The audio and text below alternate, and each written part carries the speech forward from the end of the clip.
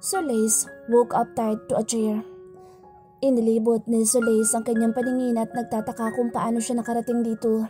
Then she remembered what happened to her. Nalalaki ang mga mata ng dalaga nang matandaan ang nangyari sa kanya. Shit, I was kidnapped. Bulalas niya sa sarili. Napalunok ang babae habang tinitingnan ang buong lugar kung nasaan siya. This place is filthy and full of smell. Ang bibig ni Solis ay may panyong nakatakip na hindi niya alam kung malinis ba o hindi. She was beyond horrified. Brian, she thought. Nag-aalala siya para sa mga anak. My babies. Natatandaan na niya ang lahat. Evan stops in front of them while they are waiting for a cab, and mine hop out and get her abruptly. Mabilis ang mga pangyayari na hindi niya nahawakan ng mga kamay ng mga anak. All she did was screamed for them to run as fast as they can. Yun lang ang tanging nagawa niya upang makaligtas ang mga anak. Tanging ang dasal niya lang ay makatakas sa mga ito at makahingi ng tulong sa kanyang ama o kahit na kay Brandon. Gusto niya man o hindi, ang huling naiisip niya ay wala naman siyang pagpipilian dahil sa sitwasyon niya ngayon. Alam niya si Brandon lamang ang makakaligtas sa kanya. Ang pag-asa niya lang ay ang mailigtas siya ni Brandon kahit hindi siya sigurado sa bagay na ito. I hope my children are okay. She whispered to herself. Sana lang talaga iligtas sa mga anak niya. Hindi niya alam kung anong mararamdaman niya o kung anong magagawa niya kapag may nangyaring masama sa mga anak niya. She was tied tightly and she can't move because of her hands and feet were tied with rope. Pinagpapawisan si Solis habang ang buong paligid ay tahimik. Pinagpapawisan din siya kahit na malamig naman. Ang buong paligid ay may mga nakatambak ng mga kahoy na kahon. May mga sirang gulong din dito at nagkalat ng mga plastik ng galon. Sumasakit ang ulo ni Solis. She didn't know what this is. She can give them money if that's what they want. Dalawang bagay lang ang naiisip ni Solis kung bakit siya naririto. Una, maaaring gawin siyang pain para kay Brandon na nagtatrabaho sa isang makapangyarihang mafia. At ang pangalawa, ang bagay na siyang naging dahilan kung bakit kamunti ka na silang mamatay ng kanyang mga anak. Yun lamang ang mga dahilang nakikita niya. Alin man doon ay hindi niya hayaang mapahamak ang sarili dahil may mga anak siyang nag-aantay at umaasa sa kanya. Solis prayed and prayed. Hindi siya tumigil sa pagdasal na siyang tanging sandalan niya sa mga oras na ito hanggang sa makabalik siya sa kanyang mga anak. Solis was doing this for hours when the door opened.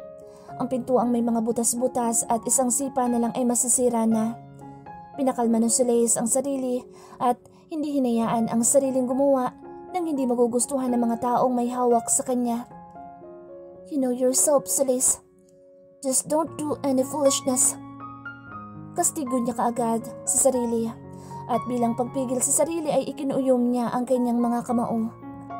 Hindi niya pa nakikita ang mga mukha ng mga dumukot sa kanya dahil sa iilang mga sinag lang ang nakikita niya at hula pa ng babae ay sinag ito mula sa buwan at hindi sa araw. It was night. Ilang oras ba siyang nakatulog at tila gabi na ulit. Ang mga yabag nila ay naririnig niya at papalapit na ito sa kanya. The only light in this place was suddenly on by someone. The men were in front of her and she almost fainted when she saw some familiar faces. Namutla ang dalaga at nanlamig ang buong katawan. Tinakasan ng kulay ang dalaga at tila bumalik sa kanya ang nangyari noong nakaraan. We saw each other again, sabi ng nasa gitnang lalaki. Maririnig dito ang kakaiba nitong accent na hindi malilimutan ni Solis. It's been 2 or 3 years again, huh? You managed to escape at the first and second encounter. Nakangisi nitong wika sa kanya. We will find you wherever you are until you give us what we want. Dagdag nito. Indeed, this was their third encounter. Ang una noong muntika nang mamatay silang mag-iina at ang pangalawa noong banggain nila ang kotse niya, ngunit muli siyang nakatakas. Wala siyang pinagbigyan ng blue book. Wala kahit na sino. She knows now how important that thing is. It could save millions of people around the world. Until she could find the one person she could trust, she won't give them to anyone. Alam din ni Solis na hindi siya hayaang mamatay na lang ng mga ito dahil may kailangan pa sila sa kanya. Alam nilang kapag nawala siya, panibagong paghahanap na naman ang gagawin nila makita lamang ang Blue Book. They know that the Blue Book should only be possessed on their hands. They won't do any stupidity. Alam nilang kapag pinatay nila ang babae at hindi nila makuha ang Blue Book, ay magpapatuloy ang nasimulan ni Solis. Ang lalaking sa tingin niya ay tumatayong leader nila ay marahas na tinanggal ang takip niya sa bibig. You know what we want, bitch. Give that to us.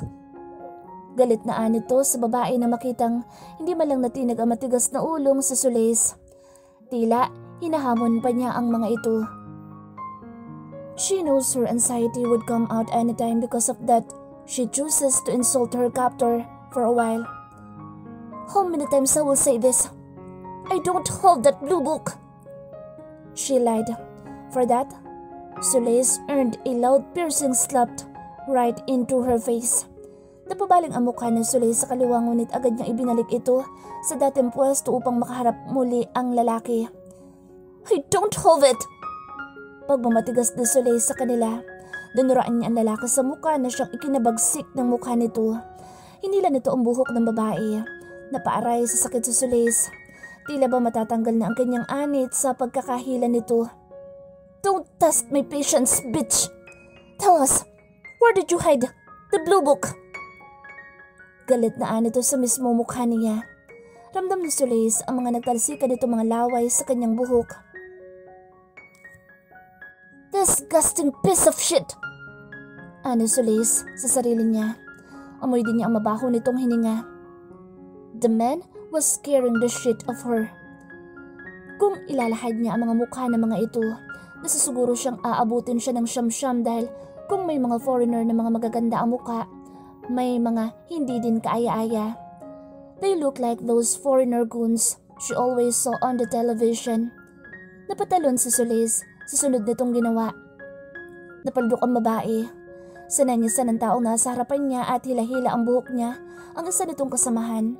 She didn't know what they are planning, but she saw the man follow the instruction to him. So were the others.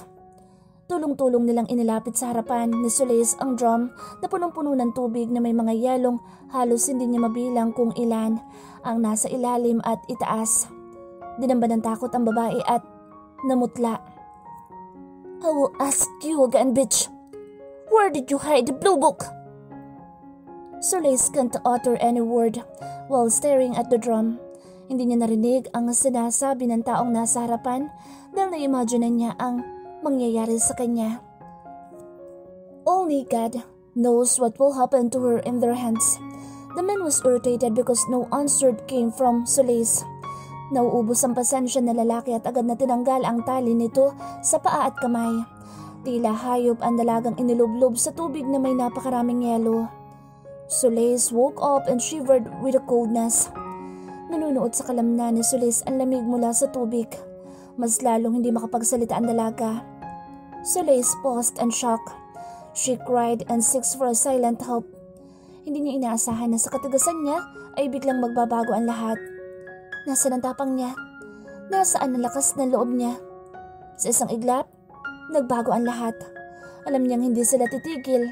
Alam niyang gagawin nila ang lahat upang magsalita lamang siya. Brandon takes all the matters in his hand.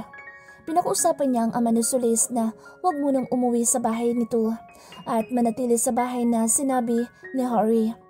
Hindi inaasahan ni Brandon na pati sa bagay na ito ay makikialam si Harry na siyang ipinagpasalamat niya. Hindi hinayaan ng boss niya na umuwi ang mga anak niya nang wala ang kanilang ina. Brandon didn't even know that Harry had an eye on his woman because of something. He trusts Harry and whatever he is planning, he will follow it as long as his woman and children are safe. Ang mga bata ay nasa Devera State, samantalang ang ama ni Solis ay nasa ibang lugar at ligtas dahil hindi basta-basta ang makakalaban ni Brandon. Lalo pa at si Solis ay matagal nang involved sa bagay na ito magmula nang iwan niya ang babae sa Amerika at partly malaki ang kasalanan niya sa bagay na ito. Harry himself explained to him what happened in the past years after he left the woman he truly loves. Yes, he loves Solis. Mahal niya ang babae noon pa man. Ipinagsawalang bahala niya lang ito dahil mas importante ang trabaho niya. But then, he lost her again when he left her and it's all his fault. Kasalanan niya dahil mas pinili niya ang magluksa sa Pilipinas ng tahimik imbis na balikan ang babaeng dapat ay matagal na niyang kasama. His boss took the initiative to protect his woman when he couldn't. Ipinadala nito sa Alex nang malaman ni Harry na may hindi inaasahang nangyari kay Solis. Alex knows it all, kaya pala minsan niya lang makita si Alex noon dahil sa pagbabantay kay Solis. You are so pathetic, Brandon. Bangaral niya sa sarili. Maraming pinagdaanan sa Solis sa Amerika nang mawala siya at napakagago niya dahil wala man lang siyang ginawa kundi uminom at magmukmuk dahil sa konsyensya niya gayong may mga nangangailangan sa kanya.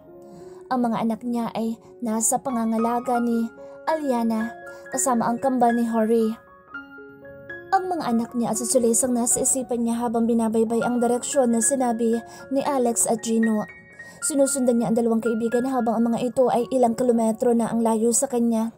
Mas nauna ang mga ito dahil ang mga kaibigan niya ang nakatrack sa kinaroroonan ni Solis. He will save his woman at this time.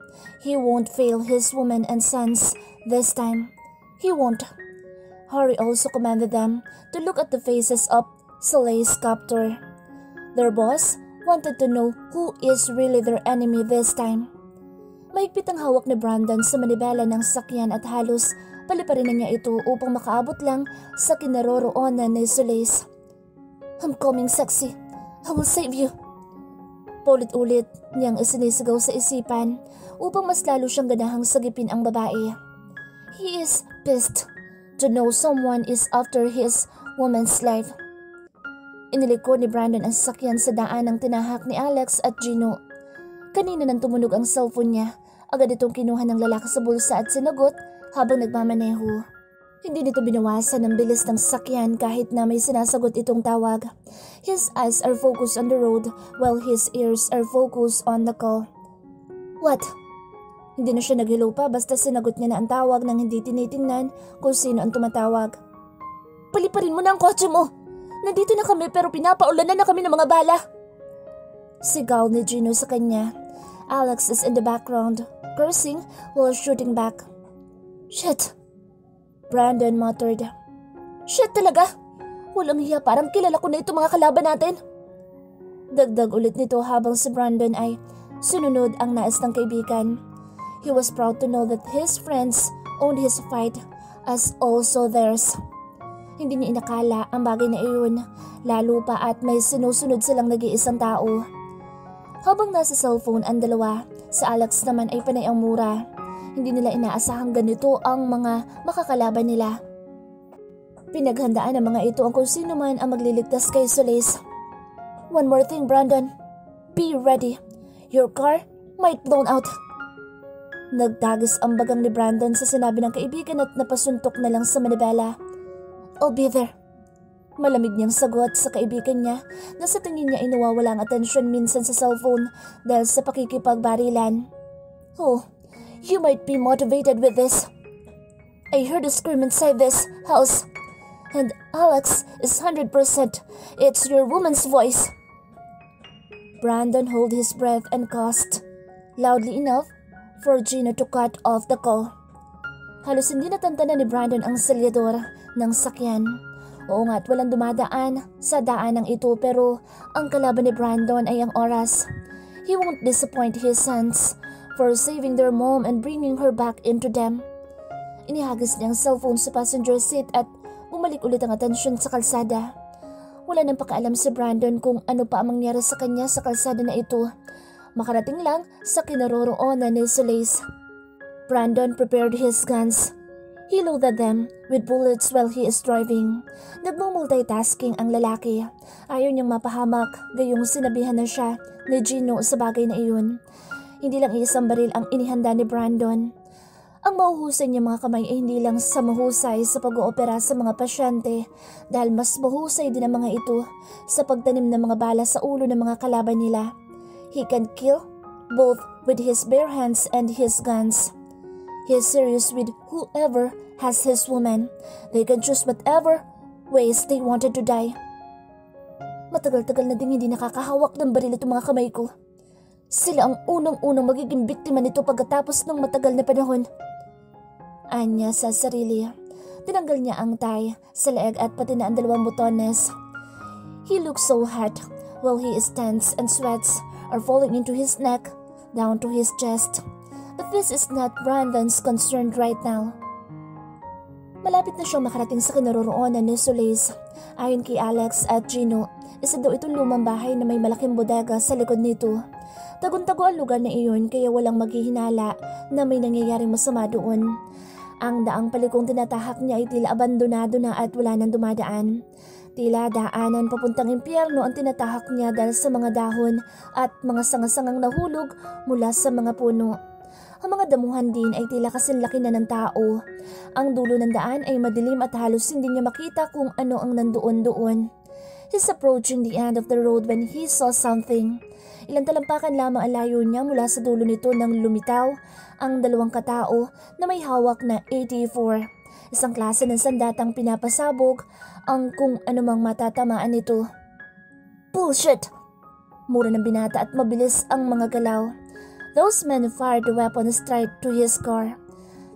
That is what Gino was telling him. He unbuckled his seatbelt and did what he needs to do while the bullet of 84 flying straight into his beloved car. Damn those assholes! Binuksan ni Brandon ang pintuan ng sasakyan bago pa sumabog ang kotse niya. Nakatalo ng binata at nagpagulong-gulong sa damuhan. Damn those bastards! Sigaw ng binata. He was holding his back because of the impact. Mas lalong nadagdagan ang galit ng lalaki. He's ready to kill those assholes. Sa mga oras na ito, mas gusto ni Brandon ang hawakan ng baril kaysa ang gamit pang opera. Gusto niyang tamaan ang mga walang hiya sa mga vital organs nila para hindi na sila tuluyang makatayo pa at lamunin na sila ng lupa. Pinagpagan niya ang kamay at inayos ang pagkakahawak sa baril. Imbis na dumaan siya sa sementadong daan, napili ni Brandon na dito na lamang sa damuhan. At least dito may pagtataguan siya. He bet those idiots thought he died. Just hold on for a little while, sexy. Your hot Mafia doctor is here. Anya habang kausap ang sarili at tila ba kausap niya si Solis sa harapan niya. Sinimulan niya ang pagpasok sa teritoryo ng mga kalaban. He didn't left himself unguarded. Nakataas ang instinct ng binata pati na ang mga pandaman nito. Hindi niya hahayaan ang sariling maulit ang nangyari kanina na kamuntikan na niyang ikamatay. Shit, kung hindi lang mabilis ang mga paa at kamay ko, malamang pira-piraso akong paglalamayan ng mga anak ko. Asar niya habang kinakas ang baril dahil may namataan siyang ilang mga kalalakihang tila nagbabantay sa teritoryo nila. Ayaw pa ni Brandon na mamatay. Ngayon lang niya nakilala ang mga anak tapos uuwi pa siyang patay? No way. Sila ang mamamatay ngayong gabi dahil sa pagbibigay ng stress at trauma sa babae niya. They will regret that they messed with the wrong doctor. Nasa likuran niya ang buong Mafia family na kinabibilangan niya at hindi siya dapat na matakot. Aalalayan siya ng mga ito at poprotektahan ng pamilya niya. He witnessed every moment of his family's life. Nasaksihan niya kung paano nila itinuring na pamilyang isa't isa. Nasaksihan niya kung paano protektahan ng pamilya niya ang isa't isa. The Veras are not just a mafia group because it is a family. Mabilis si Brandon sa paghahanap sa sinasabi ni Gino na bodega. Usually, doon itinatago ang mga biktima nila kaya sigurado siyang doon nila dinala sa Solis. Ngunit hindi magiging madali ang pagsagip sa kanyang Solis dahil marami nagbabantay kahit nasa ang sulok nitong teritoryo nila. They are not Filipinos. Bulong ni Brando na makitang naglalakihang bulas na mga kalalakihan ang nagbabantay. Marami din sa kanila ang makikitang hindi talaga Pinoy. He is hiding in one of the bushes surrounding the area. May lumapit sa posto niyang isa na agad niyang nilapitan at patalon na binalian ng leeg. The man grunted but didn't even scream for help. The poor man died immediately. Isa ba naman doktor ang pumatay sa kanya? Doctors are great help for those who are dying, but they were also secret devils. Kaya nilang pumatay kahit walang mga sandata. Gamit lamang ang mga kamay nila. Unfortunately, someone saw Brandon. Binaril nito ang lalaki. Mabilis ang pakiramdam ni Brandon at agad siyang nakatunog dito at gumulong pabalik sa pinagtataguan niya. Brandon shouted back. Now, they know that someone is here for solace. Ang kawawang babaeng nanginginig sa sobrang lamig. Ang mga lalaking iyon ay hindi hinayaan ng babaeng makabawi sa kanyang lakas. Nakalublog pa din ang babae sa drum at oras-oras na dinadagdagan ng yelo ang tubig. Solace has black eye and a busted lip. Binalian din ito ng kamay upang pilitin siyang sabihin kung nasaan ang blue book. Lupaypay ang dalaga sa panghihina pero mas malala ang drum kung nasaan siya. Sigurado ang babae oras na mamatay siya sa lamig. Itong drum na ang magiging kabaong niya pero kahit na ganoon ay ang mga anak niya pa din ang iniisip niya. Wala siyang pakialam sa sarili. Mamamatay yata ang babaeng iniisip kung ano ang mangyayari sa mga anak. Hambabata pa ng mga anak niya para mawala ng ina. Iniwanan siya ng ina noon at hindi niya hahayaang mawalan ang mga anak niya ng ina. Lord, please, just help me. I wanted to live not for myself, but for my children. Pagdadasal ng dalaga sa isipan niya, nagngangalit ang mga ngipin ni Sule sa lamig habang nakalublob sa tubig ang katawan. Some men are still surrounding her. Pagod na siya ngunit ang mga ito ay hindi pa. Hindi na niya mabilang kung ilang beses siyang kamuntikan ng malunod dahil sa ilang beses na paglublob sa ulo niya at tila pinaglalaruan pa siya ng mga ito. Ang kuko ni Sulace ay nagkukulay ube na dahil sa lamig. Her eyes look lifeless because of the cold. You won't really tell us? The man asked her, but how could she respond when she almost unconscious? She swallowed her saliva every time her head goes into the cold water. Alam niyang negative degree na ang lamig ng tubig. Nanginginig ang katawan ni Sulace. Papahirapan na naman siya. Samantala, si Brandon naman ay napapalibutan ng mga kalaban. Naubusan na ng bala ang lalaki at tanging sa kamuon niya na lang siya umaasa. Twist, ngayon pa talaga. Asar niyang wika. Even though he disarmed his opponent, still, he's outnumbered. Hindi niya alam kung saan nagsuot ang dalawa niya pang kaibigan pero kailangan makasurvive siya dito or else mauuna siya sa mga kalaban niya. Hawak niya sa leeg ang isang kalaban habang ang isa ay binabalian siya ng kamay. Brandon twisted something on his opponent's neck. Dumausdos ito sa lupa na dilat ang mata at wala nang hininga. He changed his position. Siya naman ang bumabali sa kamay ng kalaban niya na napamura sa sakit. Kinuha niya ang isa din itong kamay at binali niya din ito ngunit hindi inaasahan ni Brandon ang paglapit sa kanya na isa pang lalaki mula sa likuran na tinadyakan siya. Ikinasad din ito ang baril at babarilin na si Brandon patalikod nang dumating ang inaasahan ni Brandon na tulong. Nag-appear ang dalawa na tila mga action star. Nagkatalikuran pa mga walang hiya na tila damang-dama ang pag-arte nila. Kung si Gino lang ang gumagawa nito, matatanggap niya pa. Pero si Alex, hindi. Brandon rolled his eyes and seated formally. Cut the crap, assholes. Mukha kayong timang. Anya. Gino smirked. Natalo siya sa pustahan namin kaya ginagawa niya iyan. Nguso ni Gino sa likuran niya. Alex scoffed and looked at Brandon. Don't just sit there, idiot. Save your woman. We will take care of this. Sabi nito. Alex pointed the warehouse. Hindi na nagdalawang isip pa ang lalaki. Inuwanan niya ang mga kaibigan. Nagmadali ito sa pagpasok sa bodega. Puwersahan itong pinasok ang gusali. Ang nadatnan niya ay nagpatigil sa pag-inog ng kanyang mundo. The man was pointing his gun at Sulei's head while the woman was closing her eyes. She's slowly losing her consciousness. Everything was slowly moving. But Brandon was moving like a flashlight. No! Sigaw ni Brandon at nagmadaling lapitan ang lalaking may hawak ng baril na nakatutok sa ulo ni Sulace. Before the man could pull the trigger, Brandon kicked his hand at tumilapon sa kung saan ang baril. Ang mga kasamahan naman ng mga lalaki ay hindi kaagad nakahuma, pero na makagalaw sila ay agad nilang sinugod si Brandon. The other man who's holding the gun was choked by Brandon using his arms. Nakatalikod niya itong pinuluputan ng kanyang braso habang ang apat na kasamahan ng lalaki ay sabay-sabay na pinagsipa si Brandon mula sa likuran. Ngunit hindi nagpatinag ang lalaki. Hindi niya pinigilan ang sarili at sinakal niya ang lalaki gamit ang braso niya. Nawalan ito ng hininga at agad na binitawan ni Brandon. Ang apat naman ay hinarap niya na pinagtutulungan siya. He never left at Solei's side. Nilungon pa niya ito. Wala na itong malay. "Damn it," he said while defending himself from these crazy goons. Nang may papalapit na namang sipa para sa kanya, ay hinawakan niya ang paa ng lalaki. He strikes back using his elbow. Napasigaw sa sakit ang lalaki dahil mismong joint ng tuhod niya ang tinamaan ni Brandon. Ang sakit na nadama ng lalaki ay hindi maipaliwanag. Nagpagulong-gulong ito sa sakit.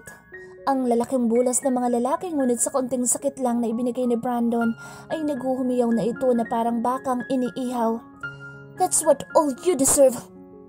Brandon smirked. The three men were shocked while watching their colleague, crying his heart out of the pain he felt. It was never ending. Hindi alam ng lalaki kung anong ginawa ni Brandon sa kanya at hindi na siya makagalaw pa. Brandon looked again at his woman. Inilagay niya sa tubig ang kamay. He winced when he touched the water. Nalalaki ang mga matang kinuha niya ang babae sa drum. Umapaw ang tubig mula sa drum nang makuha niya ang babae.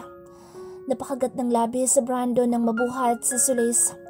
Malamig na malamig ang katawan nito. He checked her pulse.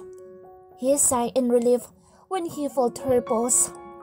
Ngunit muntik niyang mabitawan si Solis nang nagkaroon ng sense ang mga utak nitong tatlong lalaki na inatake na naman siya ulit.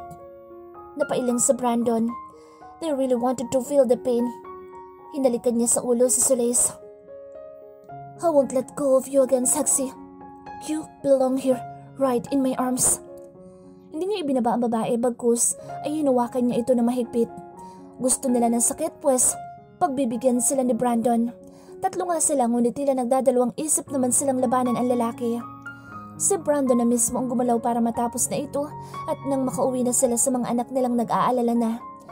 Walang ano-ano yung sununtok niyang isang lalaki malapit sa kanyang sikmura. Hindi lang basta suntok ang ginawa nito. Dahilan upang isukan nito lahat ng kinain nito. Walang tigil ang pagsuka ng lalaki. The two was horrified with the scene. Disgusting. Ang isang malapit pa kay Brandon ay sinuntok niya ang leeg. The man gasped just for a second. Ngunit mas mabilis pa sa minuto ang pagkakahiga ng lalaki sa sahig mula sa ginawa ni Brandon. It's a perk of being a doctor. Then he looked at the last one. Akmang lalapitan na niya ito nang ito na ang kusang umatras at nagsisigaw pa. "We will back again! We will get what we want!" Hindi ito maganda o gaga sa pagsigaw sa mga kasamahang natira na umatras at umalis na may mga iba pa sa kanila na hindi alam kung maglalakad o sasakay sa sasakyan. Ngayon may mga kotse naman silang nakaparada dito sa labas ng bahay na inuukupan nila. Brandon didn't even bother to run after them. His attention is on Solis. Kahit na nakapikit ito ay kitang-kita niya ang paghihirap sa ekspresyon ng mukha nito. She's shivering and gritting her teeth. "Oh God, sexy. I'm sorry. I'm too late. You've suffered because I'm so slow." Usal ni Brandon na niyakap na mahigpit si Solis nang sa ganoon ay kahit na konti, mabawasan ang panginginig nito. Brian. Usal ni Solis habang nakapikit ang mga mata at nakatingin sa kanya si Brandon. A pang of guilt was filled in his heart. Kahit na nasa ganitong sitwasyon si Solis, ay mga anak pa rin ito ang iniisip nito. He's proud of her because she's a great mother. "They are safe, sexy. Don't worry." Anya sa babae. Inayos niya ang pagkakabuhat dito habang ang kanyang kaliwang pisngi ay inilagay niya sa dibdib ng babae. He wanted to make sure she's safe in his arms. He wanted to make sure she's fine. Inayos ni Brandon ang buhok ni Solis. He engulfed her with his tight hug while he is walking to get away in this horrible place. Hindi niya makakalimutan ang lugar na ito dahil kamuntikan nang mawala ang babaeng itinatangi ng kanyang puso. He was outside when the cold breeze touches their skin. Napaungol sa lamig si Solis. Shh, sexy. It's alright. I am here with you. I am here with you. He whispered softly. Kumalma ang babae sa narinig mula sa labi ni Brandon at humigpit ang pagkakakapit nito sa leeg ng lalaki. Unknowingly, Brandon smiled like a fool. Huwag ka nang umiti pa dyan, gago. Dalhin mo na yung babae mo sa mansyon. Nagkaka-hypothermia na yata siya. Sandali lang ang nagawang pag-moment ni Brandon dahil may mga asungot na agad na pinutol ito. He rolled his eyes and scoffed at Gino. I'm a doctor. I know my wife is cold, but she doesn't have any sign of hypothermia. She's fine. Sagot niya sa kaibigan na napabu dahil sa sinagot niya. Gago, may wife ka dyan. Hindi ka pa nga napapatawad niyan asawa agad? No, I think you'll have to get through with so many challenges. Taawa ni Gino. Samantalang si Alex ay napailing lang pero hinaga sa kanya ang susi ng sasakyan nito. Don't mind that moron. Just bring your woman home and let her rest. Anito at tinuro ko saan nakaparada ang sasakyan. Alam ni Brandon na magpapaiwan ng mga ito para imbestigahan ang lugar. Walang oras si Brandon para magpaiwan dito kaya gagawin niya kung anong nais ng kaibigan niya. He never let go of Solis. Kahit na nasa sakyan na sila, ay nakakandong ang babae sa kanya. Pinatay na nga ni Brandon ang aircon sa sasakyan para kahit paano ay hindi mas lalong lamigin ang babae. Ngunit tila nagpaiwan sa katawan nito ang lamig mula sa nagyayalong tubig. Brandon had no choice but to give his body heat. His only way to ease Solis' coldness. Hinubad niya ang basang damit ni Solis. Wala siyang iniwan ni isa. Ang sa kanya naman ay boxer niya lang ang iniwan niya. I already saw her body. Wala namang masama doon dahil nagmamagandang loob lang ako. He thought. Ayaw niyang maakusahang manyak. Oras na magising ang babae. Alam naman niyang galit pa din ito sa kanya. Inilapit niya ang katawan ng babae sa kanya. His body would a great help for this. Inilapit muli ni Brandon ang mukha sa babae at hinalikan ang gilid ng labi nito. Hawak na niya ang babae na siyang nagpakaba at nagpanerbiyos sa kanya sa araw na ito.